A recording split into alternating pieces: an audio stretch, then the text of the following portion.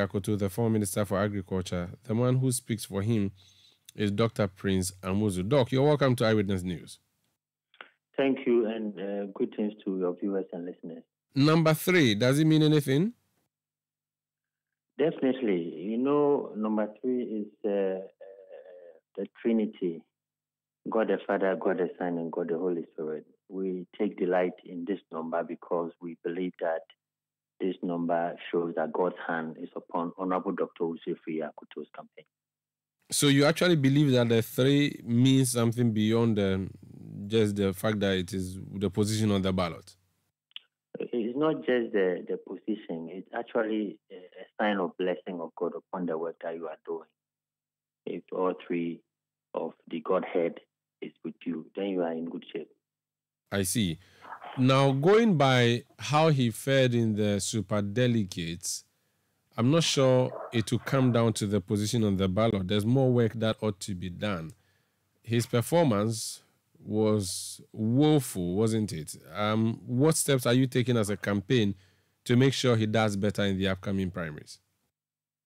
His performance at the last election, depending on how you look at it, that is why we kept saying that if God has purported that we are part of the 5, which were never counted to be by many posters and many people who opined on the matter, but God himself made it possible that we're part of the 5.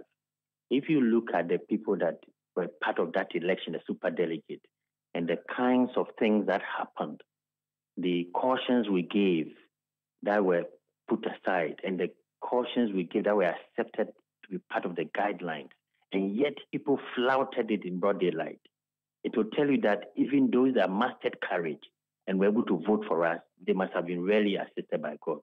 Because you see, we are talking about a situation where regional authorities of the party flouted all the regulations, including the basic one, secret ballot.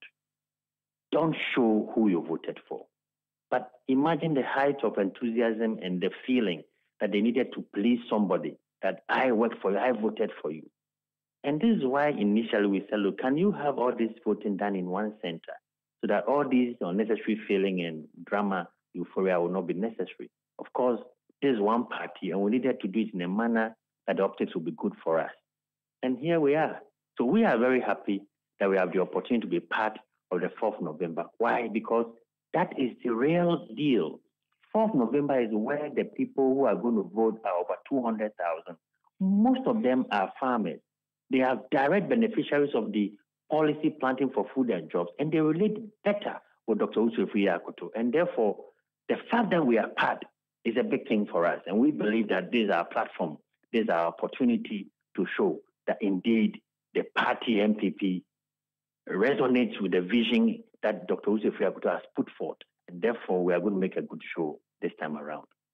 I see. You seem to have issues with the electoral process of the NPP so far. 2 of the candidates, Alan Kojo Tremantin and Boakye Agyarko, have spoken publicly about difficulties they had with the process. We do not see you associate with any of those. Is it because you made it to the top 5, so you could not be bothered? You are simply making these comments now because you thought you should make them, but you didn't see the need to join the chorus of Dr. Boakye Agyarko, not Dr. Boakye Agyarko and Alan Tremantin? Also, Dr. Afriyie Akoto campaign has always said we are noiseless. We had written a lot. We had spoken a lot at meetings with the Presidential Elections Committee. That is where the matter will be resolved, not in the public space. So if you check those who attend those meetings, they'll tell you the things we say there. Because clearly, we have a party to build, not a party to break. We want to break the 8, not the party. And therefore, we have taken the view that when there is something that bothers us, we'll put it before the committee that has the capacity to address. And as we speak, a lot of the things that we have said and brought up have been picked up again. Because really, after this 4th November, all of us have to come together. Whoever emerges winner, we must all assist that the party breaks the 8, not the person, the party. It means all of us, all 10 aspirants, and all 4 now, have to come together and assist. This is why we always provide that leadership for the call for unity. not to do things that will hurt the party, not to say things that will hurt the party. But when we are having a conversation as we are doing, we have a duty to explain that looking at what had happened, ideally everybody else would have gotten 0. Anybody that have voted against the status quo, that person must be applauded because that person is a true Democrat. There was a point that people even, rise up to challenge. People are blatantly overlooking the guidelines, and they got beaten for that. People got beaten for that. You are aware. It's public knowledge, and we can speak about it. Other than that, what is my business talking about such a matter? But it's already public knowledge, you see. So these are kind of things that I've said that because of that, let's put what has happened behind us. We have forged forward. We are making new guidelines. We are trying to see how best we can improve on what we have done in the past. And we have the confidence that this system will work because this is MPP. It has to work. Wish you all the best and thank you. Where is Dr. Afriyie Akoto today? We are grateful for the opportunity. Dr. Afriyie Akoto is very well and is in the campaign office as we speak. We are around Ridge. He's in Accra. He's not out campaigning?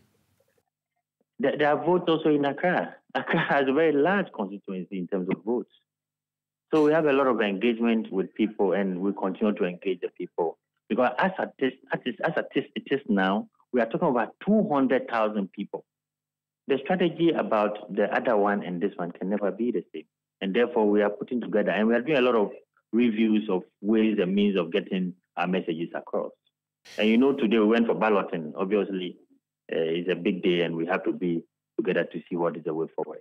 Very well. All the best, and thank you for speaking to us. We are grateful for the opportunity. That's Dr. Prince Amuzo. He's with the Dr. Afriyie Akoto campaign team. Let's go to the